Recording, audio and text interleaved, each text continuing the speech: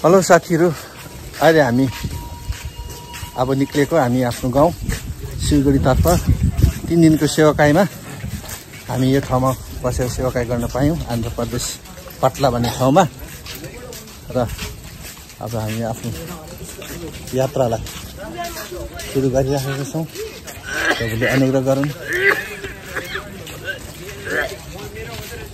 अब हामी यो गाडीमा जाँदैछौँ, सामानहरू लोड हुँदैछ। यो चाहिँ हामी विजयवाडासम्म हामी गाडीमा जानेछौँ। र यो गाडी फोर्स गाडीमा जाँदैछौँ।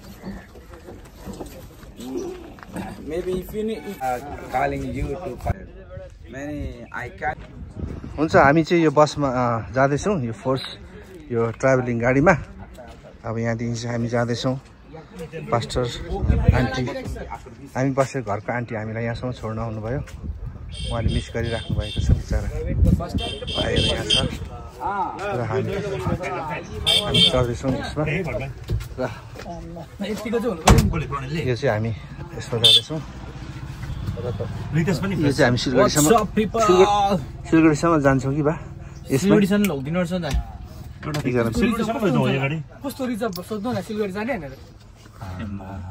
यस्तोमा चाहिँ मजा आउँछ नि। कोलकातासम्म गयौँ हुन्छ नि। अब हामीहरू विजयवाडाको यात्रामा छौँ। बसमा चढेका छौँ। दार्जिलिङ भाइहरू ఫోన్ ఉందా అంటే ఇలాంటిది టచ్ ఫోన్ అమ్మకి అమ్మ నంబరే అమ్మ నంబరే छेडी छ भाइहरू। మ్యారేజ్ అయిందా? ఎస్. अदरवाइज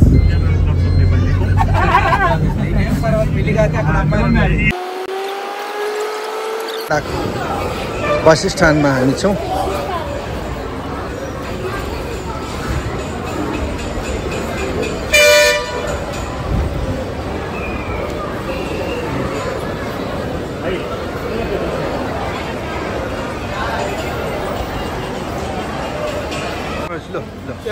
तिमी भिडियो बनाउँछ के? बनाएको नेपालीबाट भन, नेपालीबाट बोल। हामी सबै नेपाली हौ, दुईजना नेपाली हौ। यता हैदराबादबाट आएको हौ, यता रहन्छौँ। यता रहन्छ? ए विजयवाडामा रहन्छ। खासै कहाँको? खासै त नेपाल बझाङ जिल्ला। नेपाल बझाङ जिल्ला। बझाङ जिल्ला यताको जस्तो देख्छ त अन्त। तेलुगु पुरा आउँछ? आउँछ। म यतै जन्मेर यतै मेरो जब पनि यतै लागेको छ। नाम चाहिँ? मेरो नाम कमल।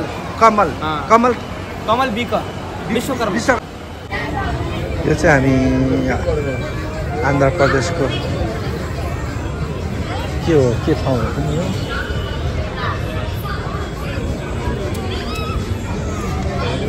विजयवाडा भन्ने ठाउँमा।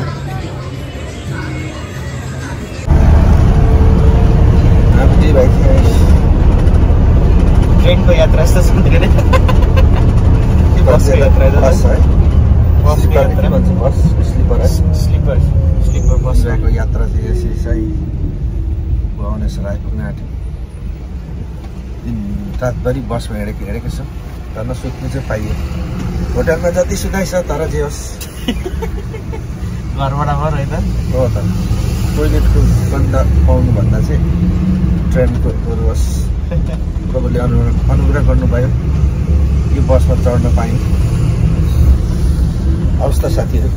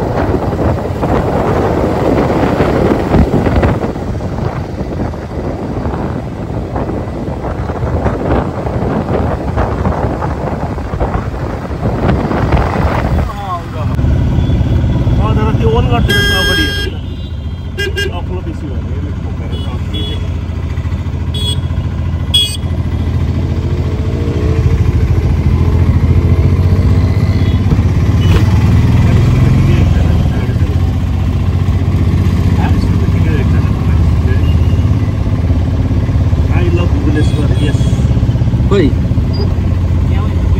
ए ओहो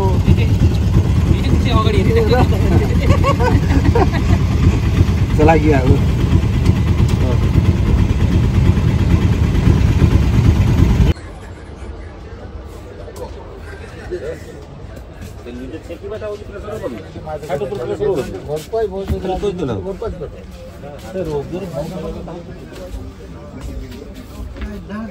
उतापट्टि बस्नु नि बिचको रहेछ त भाइहरू उतापट्टि बस्दै गर्नु नि हैन जानु नि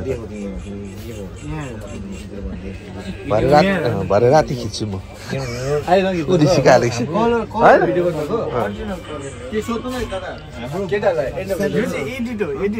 अनि बिजी छ अहिले होइन राति गर्छु कस्तो यात्रा कस्तो छ भाइहरूको अहिले एकदम राम्रो छ हो अन्डा बिरयानी आउँदैछ अहिले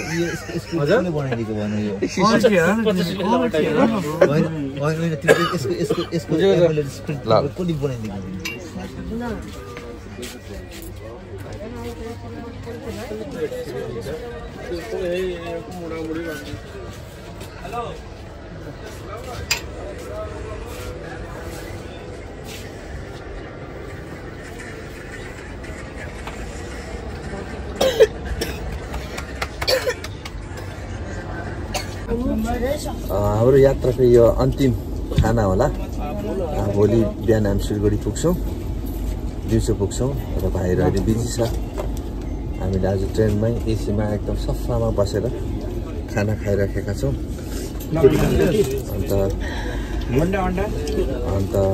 यहाँ भाइ एकदम बिजी छ है अहिले हामी भुवनेश्वरबाट यो ट्रेनमा आएको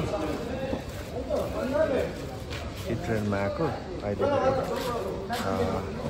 1 बजेको छ र यो शालिमार स्टेसन कलकत्ता अब यहाँबाट फेरि हामी 1:30 भइसक्यो 1:15 भइसक्यो यहाँबाट फेरि हामी अहिले उता वन्दे भारतमा चाहिँ बेलुकी आज रातिको बिहानको 5 बजेको चाहिँ हाम्रो ट्रेन छ वन्दे भारत त्यहाँदेखि हामी फेरि सिलगढी जानेछौँ र अहिले यहाँ भाइहरूले अटोको लोकेसनहरू हेरिराखेका छन्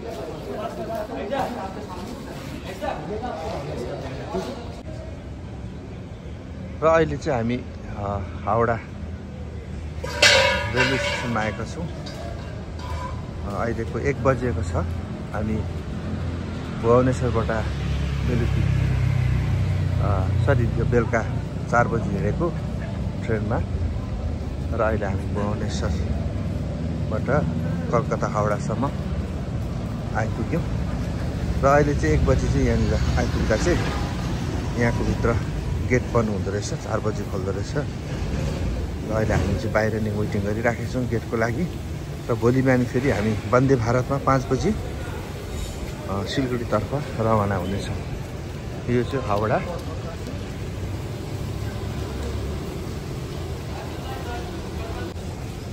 भित्र गेट लक छ रेस्टुरेन्ट रहेछ यता हाम्रो बसेस यता छ वन्दे भारत जानको लागि चाहिँ आज हामी हावडा प्लेटफर्म रेलवे स्टेसनमा 7 नम्बर प्लेटफर्ममा जाँदैछौँ र चाहिँ हावडा जाँदैछ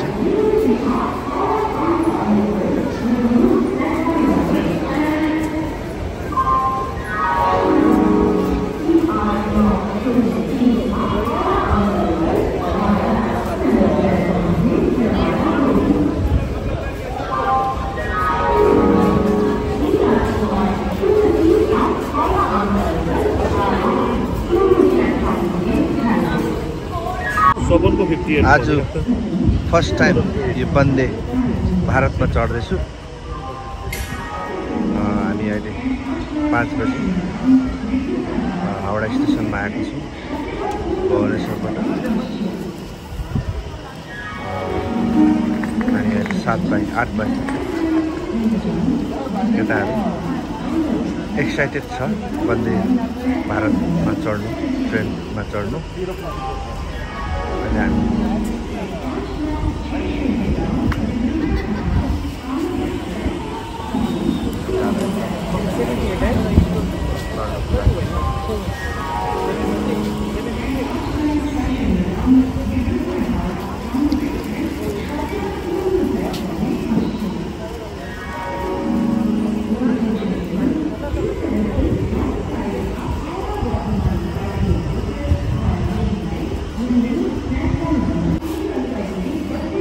भारत ट्रेन यही हो वन्दे भारत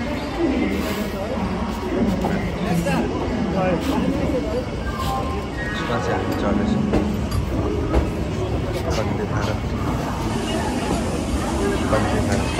भित्र हेरिहाल्नुहोस् 1500 खानु बस्नु हामी 10-11 बजी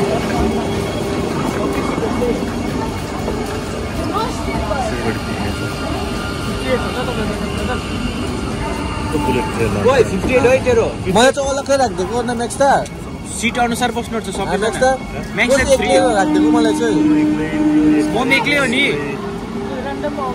र्यान्डम आउँछ नि त एउटै भित्र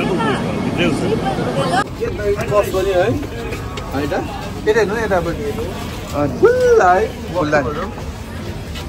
एकदम वन्दे भारत 58 है इन्डियाको बुलेट ट्रेनमा चढ्दैछु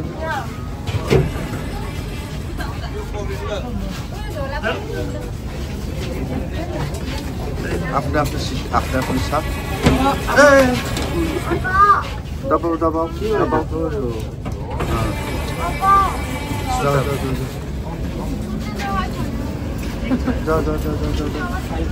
बाटो त्यो बाटो बाटो बाटो आस्ते चल्दैछ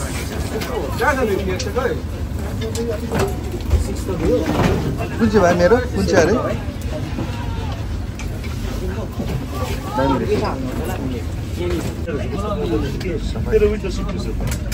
होइन विन्डो सिट त्यसको सबै चढ्दैछ 62 ला भाइ 62 होइन विन्डोमा हो तिमी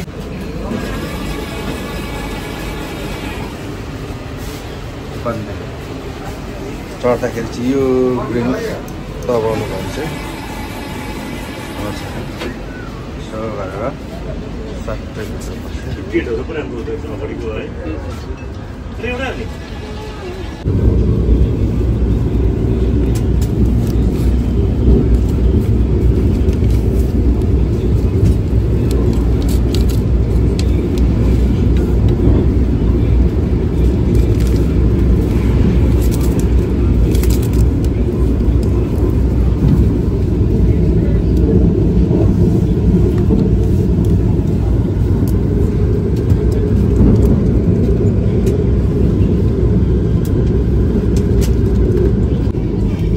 सकेर अब फेरि ब्रेकफास्ट हाफ एन आवर बाद ब्रेकफास्ट लिनु भएको छ